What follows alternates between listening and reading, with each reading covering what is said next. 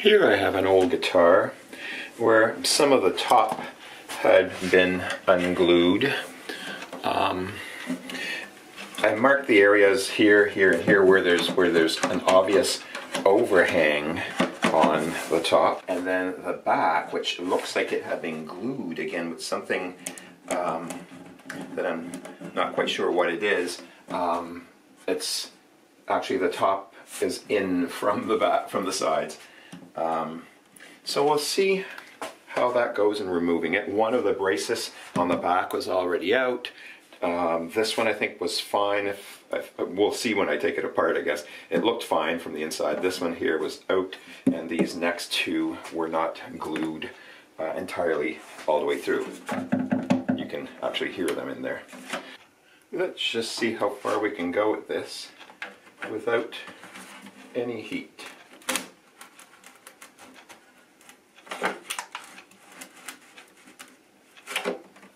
I've got my spatula there heated in a heat pot.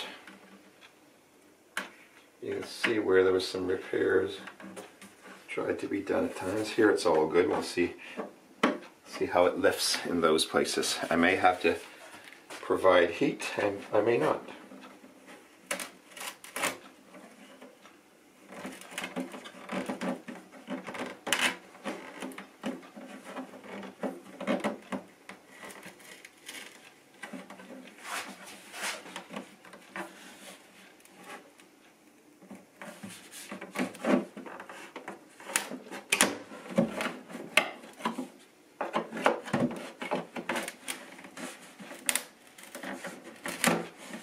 So far it couldn't be easier.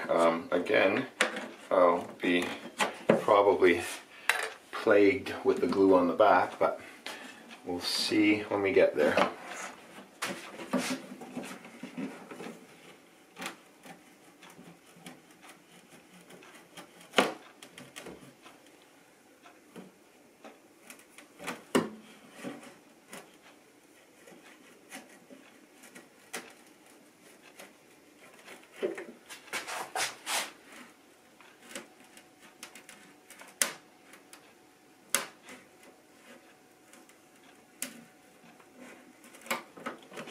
The knife I've got is thicker at this end and thinner at that. It's about 9/1000ths of an inch at the very tip, but as I bring it this way, it thickens up. So if we just want a tiny bit in there, we've got it. And if we want to really move it, we can push it along. But seems to be, obviously it wasn't glued there at all.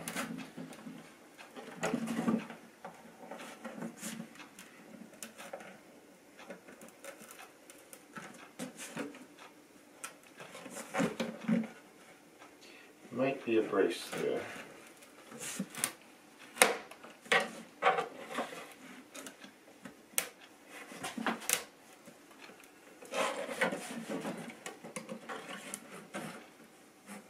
Yeah, and here, so we got most of the top taken off, and here I feel I'm a little bit plagued with the back. So what I'm going to do is just take a sharp little X-Acto knife and just poke away at that glue back there.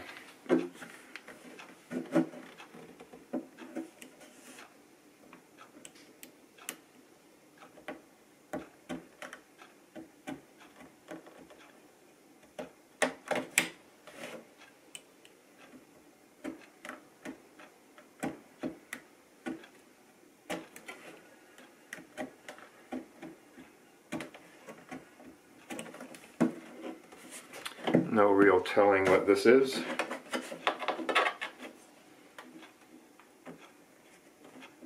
But so far appears to be quite strong.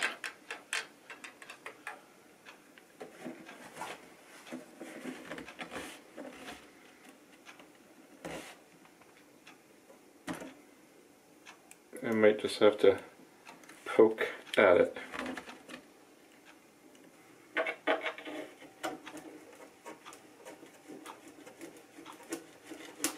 It's moving along some through that glue.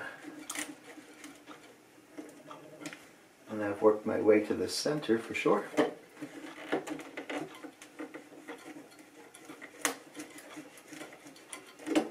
And the old glue's coming off. So let's continue with that. A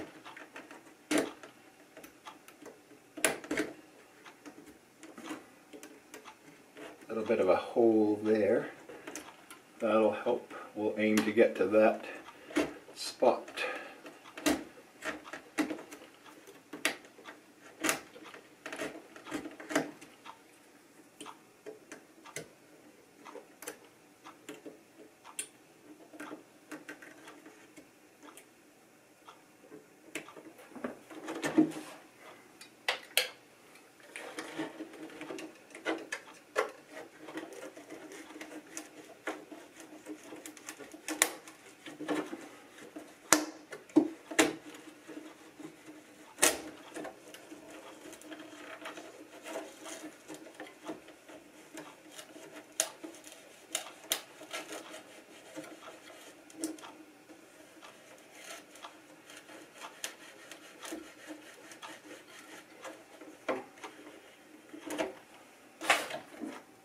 You see that the old finish and the glue are pulling up a bit there, but that shouldn't be too much of an issue because it has to be removed. Otherwise this guitar just won't be playable.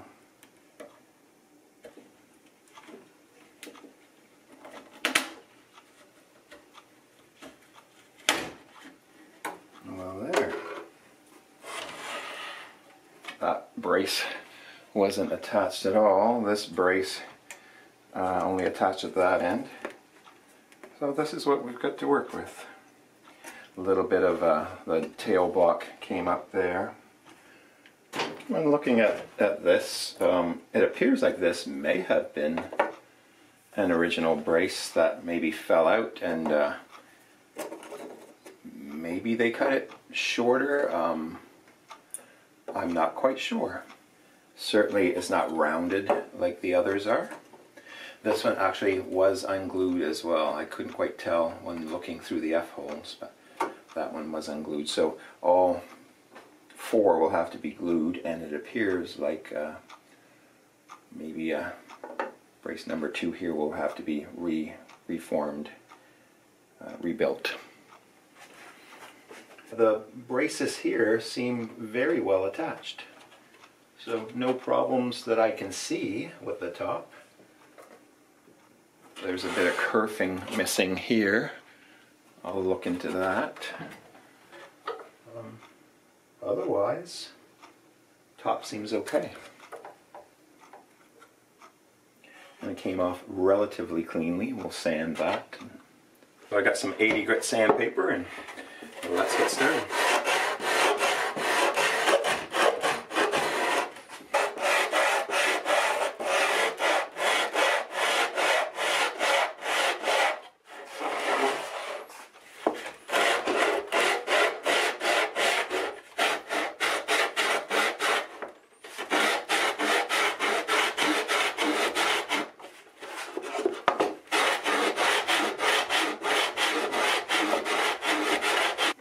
Now I'm just going to clean with, again, 80 grit paper, clean the edge of the back. The little bit that was caught on the tail block, I just kind of lifted it off with a chisel, and then I'll just sand along the edge.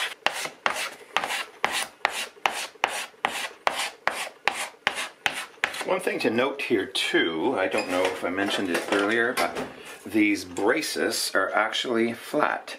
They're terribly curved in the top, but flat, very curved on the top. I don't know if you can see there, but like extremely curved on the top. Right there, maybe.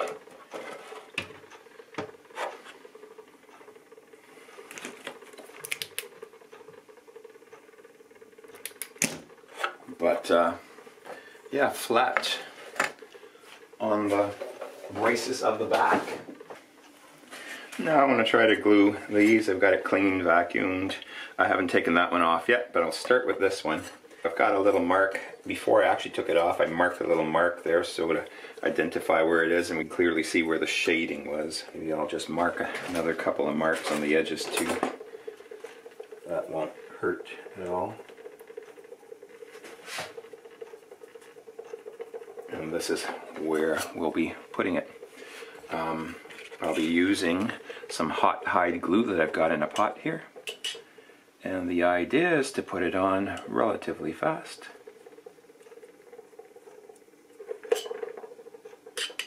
And let's go for it.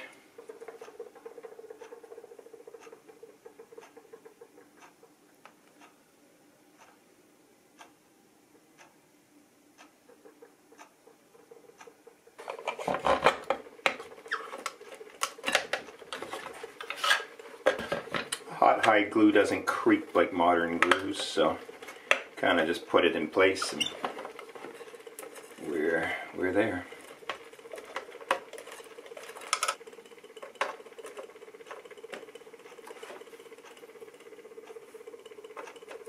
Now let's place a new brace right where this one appears to have been cut off.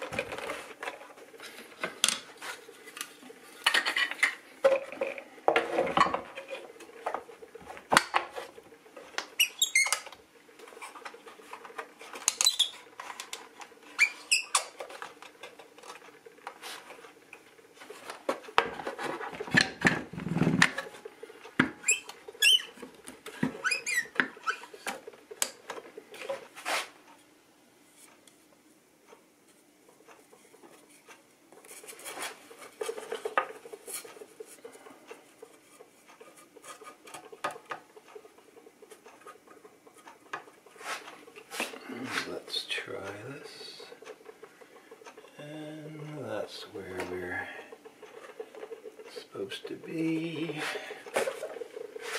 In this area here, where there was no kerfing, I just made a tiny bit kerfing here, and we'll kind of wedge it in that corner.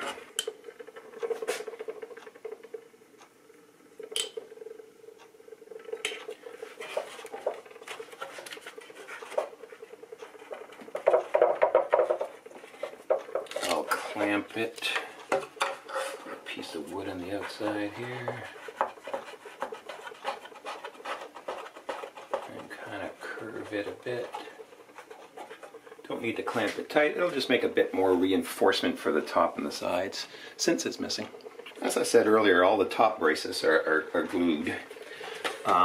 As you put the feeler gauge to the edge, it's all fine. There is a bit of a spot there that it goes in just a tiny bit and a bit there. So what I'm going to do is put some glue in there.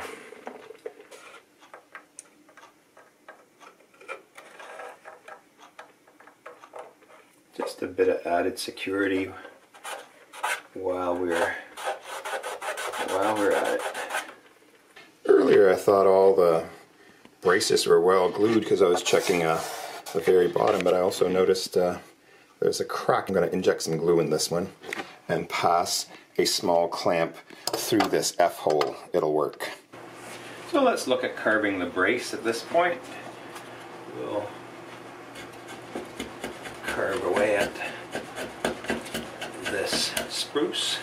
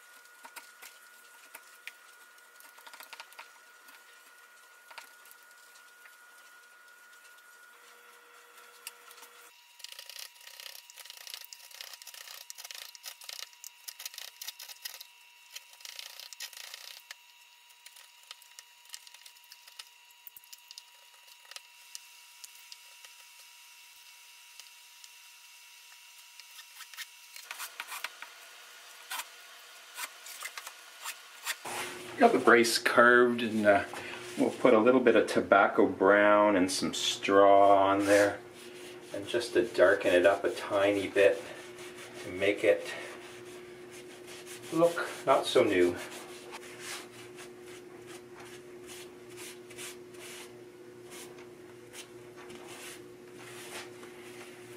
So that'll help it blend in just a bit better.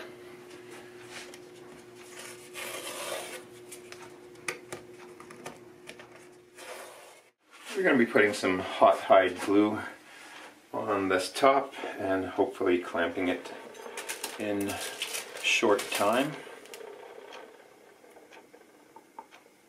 Glue seems good.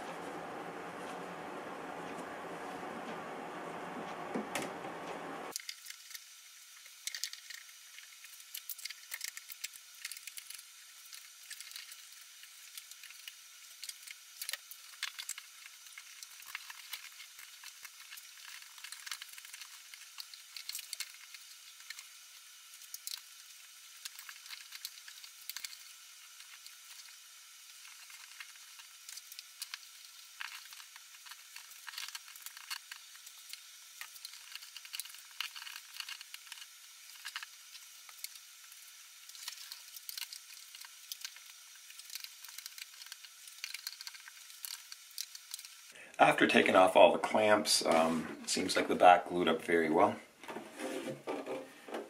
Didn't see any markings of a guitar brand inside. If anybody knows what this might be, let me know. So the first fret here is 48 thousandths of an inch. If I set a feeler gauge to 48 thousandths of an inch plus 30 thousandths of an inch,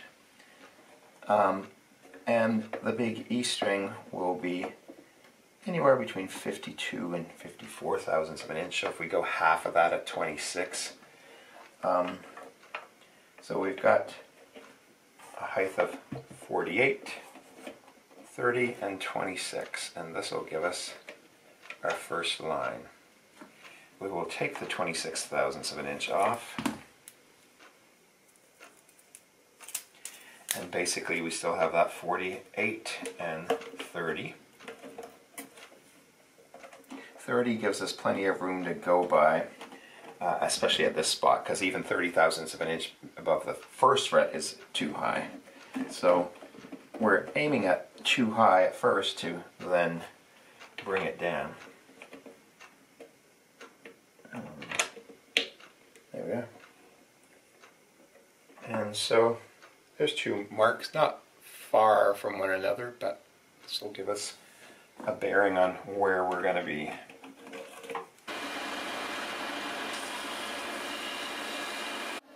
So the nut work has begun.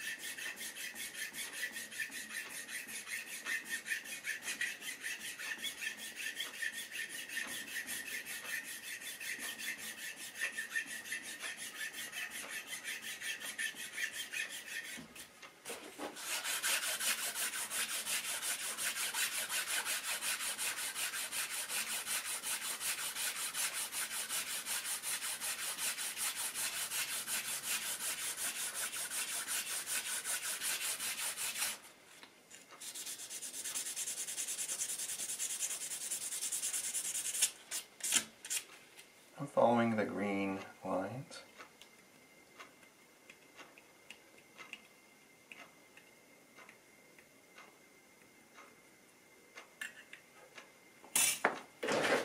And I'm going to use a saw to cut all my first marks.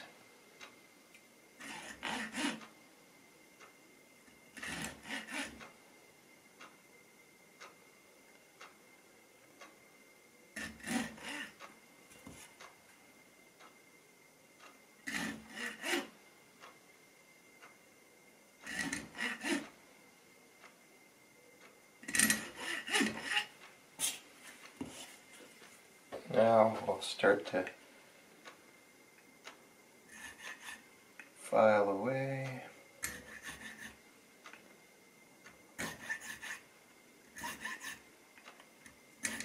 I got a 12 thousandths of an inch. We'll switch it to 16.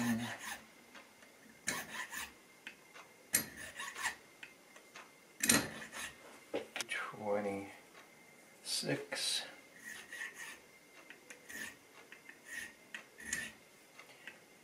And then that covers the first three. And then the D will go to, and then the D will go to 36.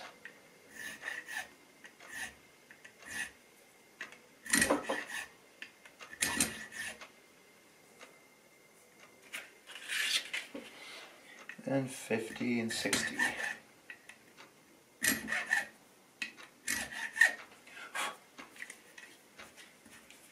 Those aren't too deep yet. I will kind of double check along the way here. And usually I'm pretty close. Yeah, there won't be much adjustment needed here. The B possibly could go this way and the D slightly that way, but we're terribly close. And this starts off the shape of our nut. I don't have the nut set at the right height yet. What I want to first determine is how much to lower the saddle. I have to lower the bass side by 3/16 and the treble side by 1/4. There's plenty of room to lower on this saddle. That's where I'm going to start, and then slowly adjust both sides so that they're a proper playing height. So that's where I want to first safely go to. It's still going to be too high, but let's start.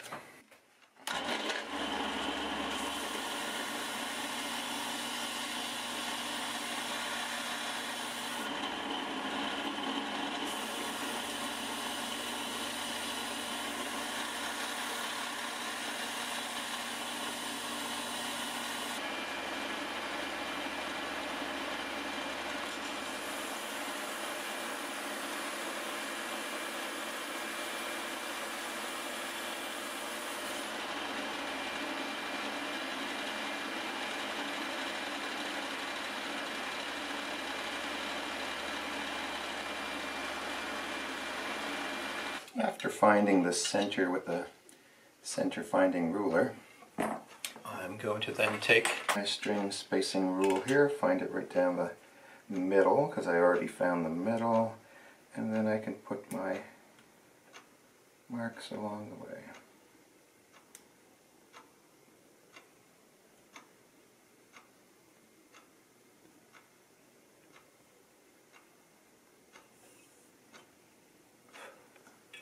So let's see about cutting into those.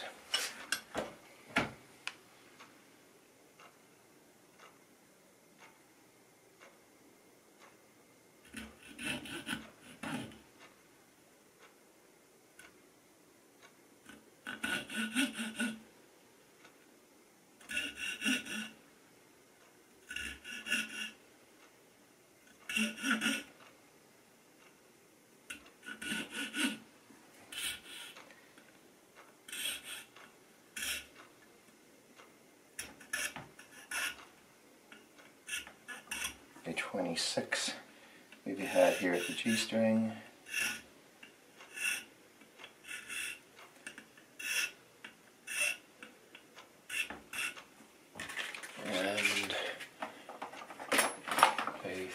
32 or a 36 will be had here at the D.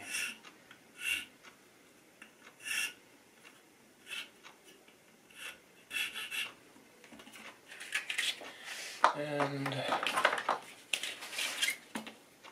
A, 50 at the A, and a 60 at the end. I'll double check. As I leaned on that one, it should be pretty good.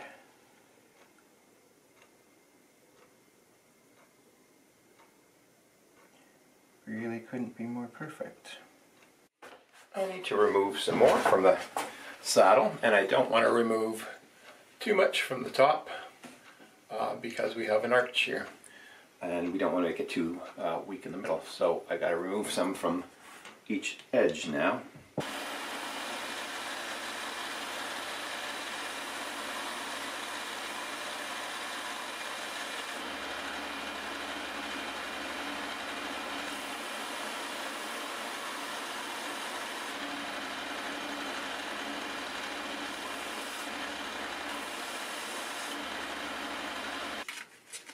So I've got the saddle lowered, but it's certainly nowhere near the right shape yet. So I installed this extremely low tack tape on the guitar, and I found where the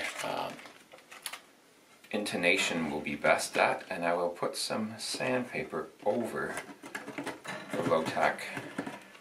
The sandpaper sticks. It'll stick much more aggressively than this tape. So now it's just a matter of basically judging where the strings will be.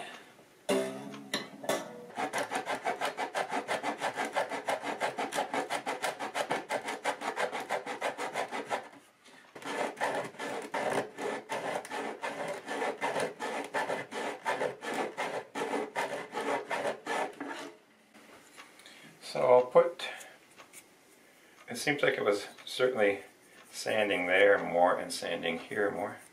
So I'll put some white lines there.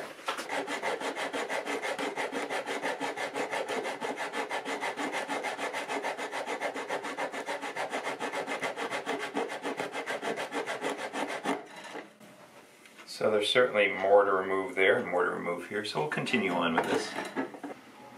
After getting the nut file down to about 30 thousandths of an inch above the first fret, I'm going to then eyeball the nut slots so that they're not too deep and sand away at them on this belt sander.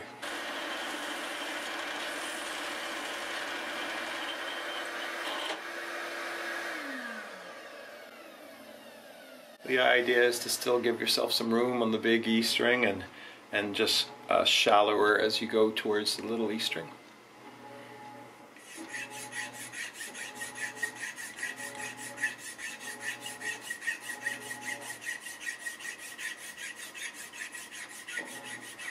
So I've done some of the work of bringing it down on the belt sander, but we'll kind of finesse it with these files.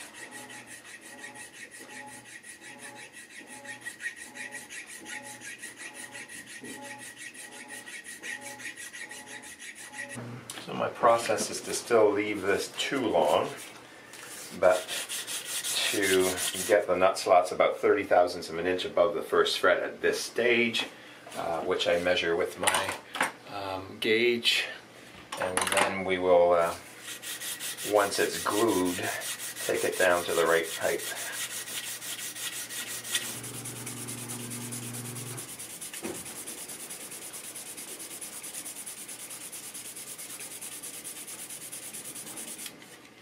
Making a soft, gentle curve, trying to not to take any off where the bottom is. And the bottom will be sanded on 120 grit paper, just a couple of swipes like that, just to scratch up the bottom so that the glue adheres. But the rest of the nut will be sanded smooth. This is just 180 here at this point, but I'll sand it up to 800 and then pass it on to my buffing wheel.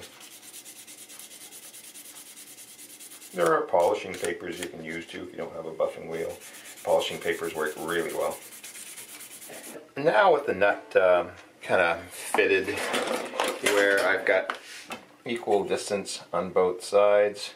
It's a slightly wider nut spacing, and we've got, you know, about 1/8 of an inch basically on each side, so it would have even been narrower, which is too narrow for anybody's taste. So now we will just mark along the way. This is my process for building a new nut. So the pencil line is never, you know, super perfect.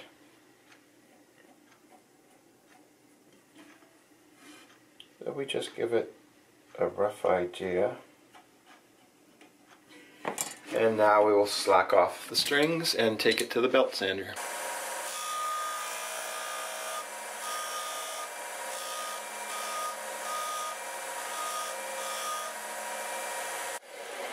I'm taking it as close to those lines as I can.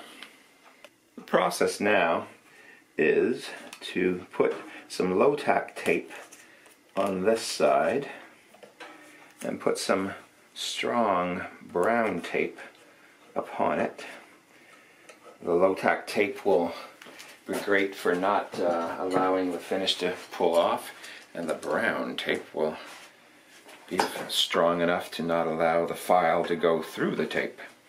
So I leave the inside strings quite slack. The two outside strings are quite, well, fairly tight, enough that I can push it away. I have to take more away from this end, so this is how I play this out.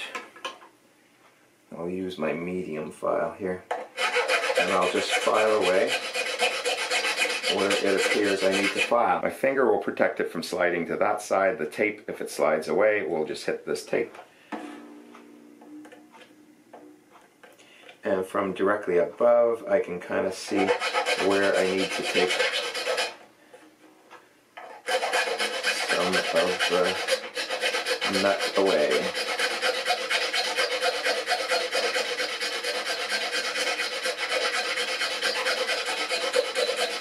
I'm filing in a bit of a curve that usually helps match the fingerboard to, or the neck profile.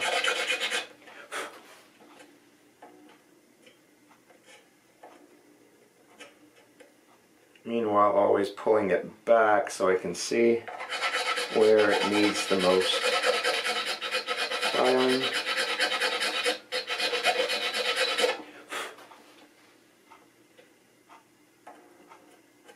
And every so often, checking to see where my progress is with the distance.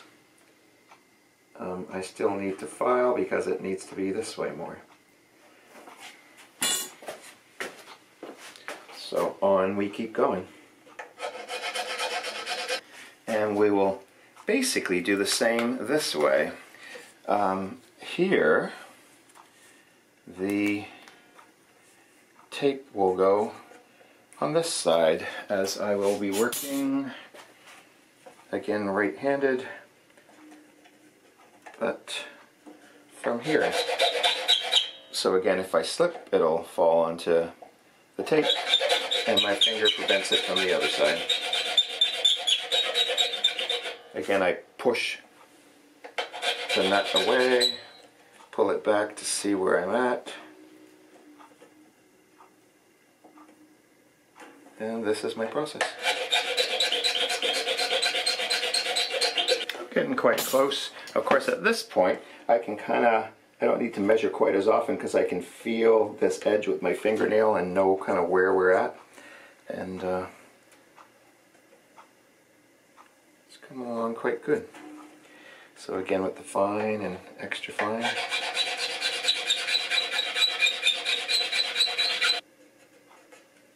That feels pretty smooth.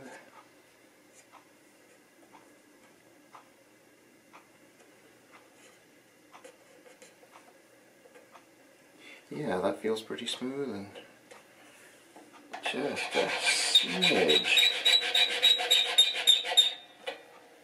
there. Measure correctly.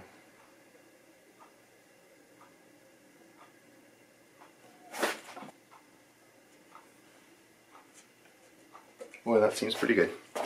So we'll move on from there. Now I'm going to file away at the edges like this so it doesn't feel so harsh on your hand. It's a matter of curving it over.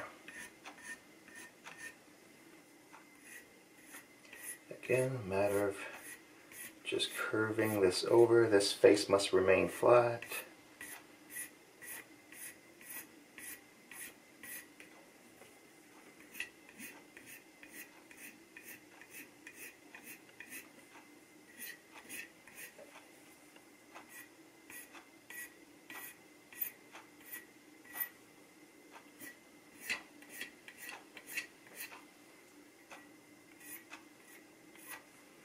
And then I just kind of take a piece of sandpaper and just soften it up.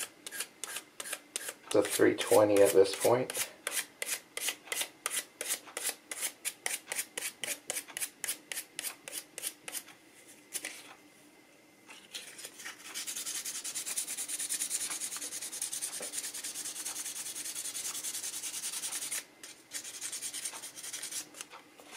Maybe a 500.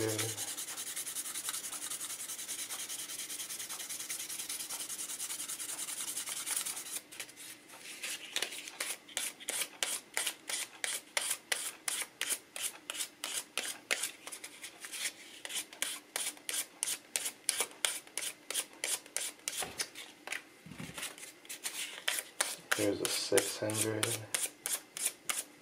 Now sometimes I'll just take a little bit off the edge on the bottom so it's not so sharp, but I wouldn't want to take it with anything more than a 500 or 600. So you really don't want to curve it.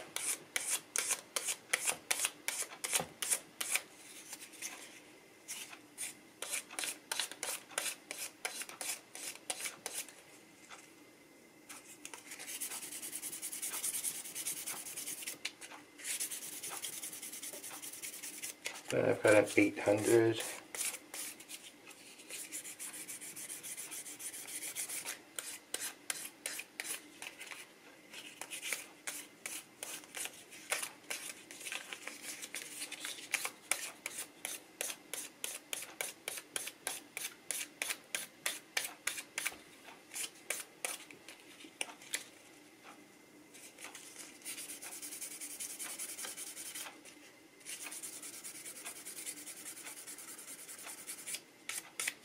So then there are, polishing papers you can use.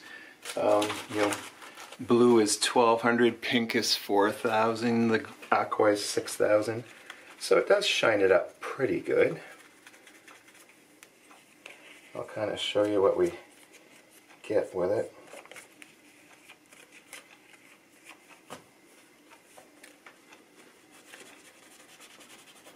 Blue, pink,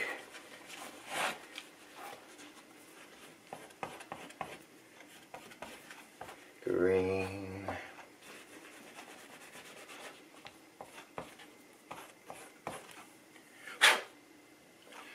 does make the nut fairly nice, but I will pass it through my buffer. Once I buffed it, I lay it on some 120 paper and just scratch the bottom a couple of times, and then that's going to adhere much better. So let's glue it. I guess I might have forgot to put the camera on record, but I put a little bit of Titebond glue all along the bottom. Not very much. Cleaned up a tiny bit of spill out that was there.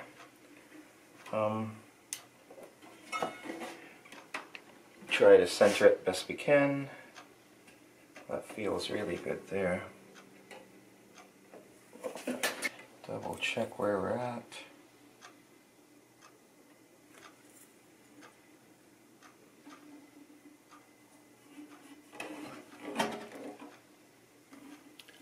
That's looking quite good there. Nice smooth feel. Now we're going to file the nut slots to the proper depth. This first one I had measured at 33, so 60 thousandths of an inch is what we're using. And the idea is to just do a few passes. Never tilt the file this way, you at least want it level, and then this way. Make sure everything's tuned up. And then we measure. So from 0 there, we're at 27 thousandths of an inch. So we keep doing this till we get down to, I might like it to 22, 23 for this one.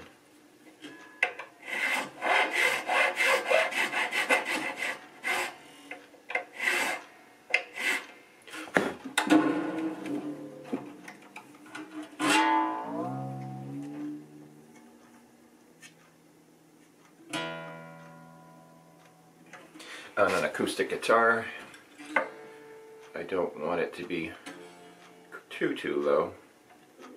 Now we're at 25, so we're getting close.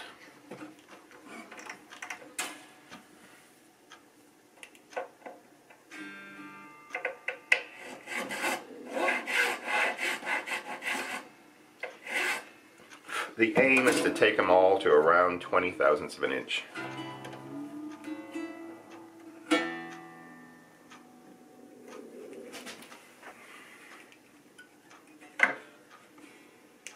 So here, we're at 22. And as we press the string, both sides of the first fret, you can see it goes to 22 thousandths. So that's going to be a good height for that string. The next, and of course I'll document it on here. So my next one was at 30 thousandths of an inch. So we will lower that one. StewMac sells these little tiny string lifters that I just put a piece of rosewood on, make the handle longer, and we can just lift it away and do our filing as we did with the other one. Sometimes I like to widen the back end out with a slightly wider width. And let's see where we're at with this one.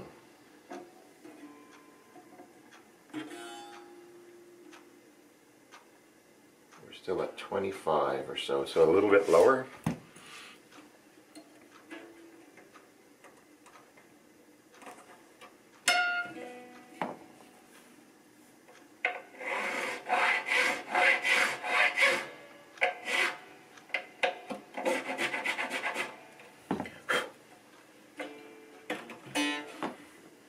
At this point we don't need to file too aggressively.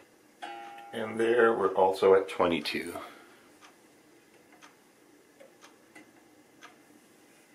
So that'll be good. Maybe the next one's at 21 and the last two at 20. Here's the finished nut. I overshot this one by taking it down to 20 thousandths of an inch rather than the 21 I first mentioned. So what I did is just took this one down. Now we have 22, 21, 20, 20, 20, 20. So anywhere right around 20 is good. I just always like to keep my bass strings just a little bit higher. A thousandth of an inch is not a whole lot. A standard piece of paper, like the paper I was writing on, is 4 thousandths of an inch thick. So as long as you get it somewhere in that 20 thousandth range, we're good. And so that is the new nut. You can see how if we'd have put white bone, it would have been very different than this yellow color. And the yellow looks good on older instruments rather than the white. And here we've got the finished guitar. The back glued up well, nice and strong now.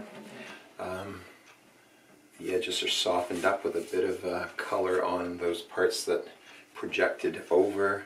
You could take a router and route them snug, but where this was already projecting over, we brought it back to kind of where it was that way. And yeah, an old guitar restored.